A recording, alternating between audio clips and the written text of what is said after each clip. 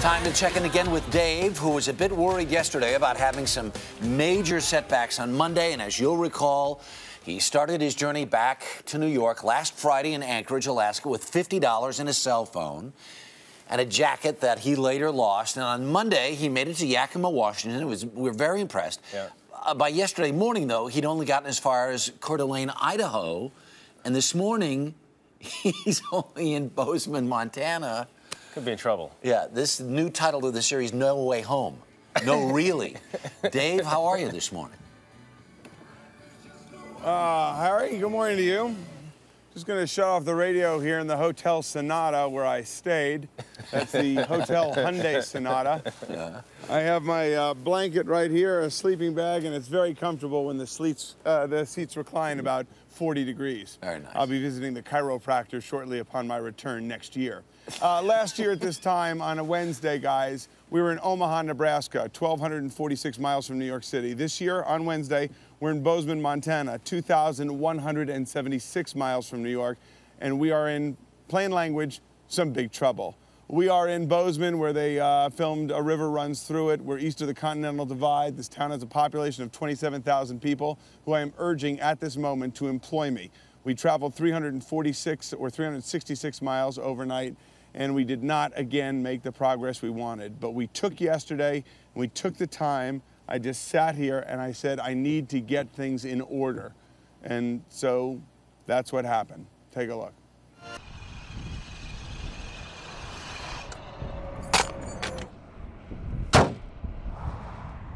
Having lost most of my cash for a clunker the day before, I was near broke, and if I had any chance of getting home, I had to clean up quickly. So that's just what I did at the Holiday Inn Express. We're working over here, over. My boss, Laura Hart, executive housekeeper. What's the worst thing you've ever seen? The worst thing I've ever seen? Yeah, walking in. They were having sex. Ooh. You asked. Laura has seen everything because she's been keeping hotel rooms spotless for 16 years. How many thousands of beds have you made? I couldn't tell you. I'm 44. I can count the number of beds I've made. Flick your sheet? See that line? Yeah.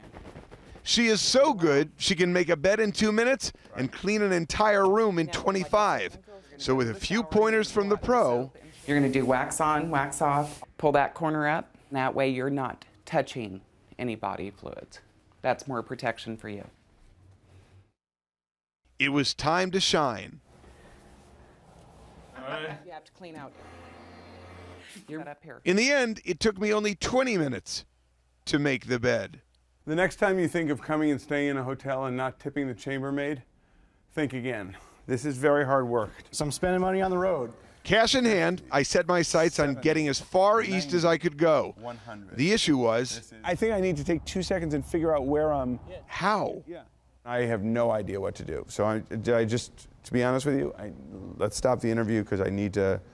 But I soon figured out... Do you have like any special rates going on now? ...that I could afford to rent a car one way from Coeur d'Alene, Idaho to Denver, Colorado. I'm going to try and race down there right now. If I could just get to the rental agency before they closed. Let's go, let's go, let's go. And it seemed again like my luck was turning. $72.67 all the way to Denver. Do the happy dance. The forecast in between Idaho and Colorado called for snow. Unfortunately, I was a weatherman without a coat. This is great. You see, I had one when I got into my friend Devin's car in Bellingham, Washington, but not when I got out in Seattle. So I needed help. Luckily, it came in the form of a caring email. Any way you could drop it off? I don't even know where I'm going next. Kiana and Jason Sandusky from the local Foursquare Church brought me some warmth. Thank you so much. I can't tell you what this means to me for the rest of the trip.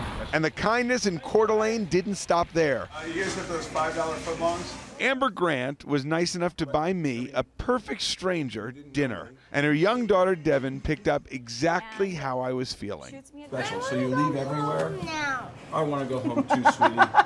I want to go home too. So what's the plan, Dave? Well, first of all, I left that stinking coat in the hotel, in the lobby, that I cleaned. I left the coat I got. I have no coat again. I mean, I'm so tired, I'm not even thinking. So I need a coat. I'm still 9 hours from Denver. I've got to get the car back, or it starts rolling into that second day. So I don't know what I'm gonna do with that. I have almost no money again because I have to set aside $79 and something cents to pay for it. Right. So I'm gonna try and work in Bozeman this morning, and I don't know. Dave, I gotta fly at some point. You sound beaten down. Just know we are behind you. We think you can do it. We think. No, you're actually, Jeff, you're actually in front of me. You're in front of me by several thousand miles. This is true. This is true. Stop losing your coats, man. Yeah. Your luck's going to change today, I promise. I'm counting on that. I miss you guys. All right, buddy. I miss shaving. I miss showers. I miss cleanliness. And if you want to help Dave find his way back to New York, follow him on Twitter at Early Show Dave, or send an email, nowayhome@cbsnews.com.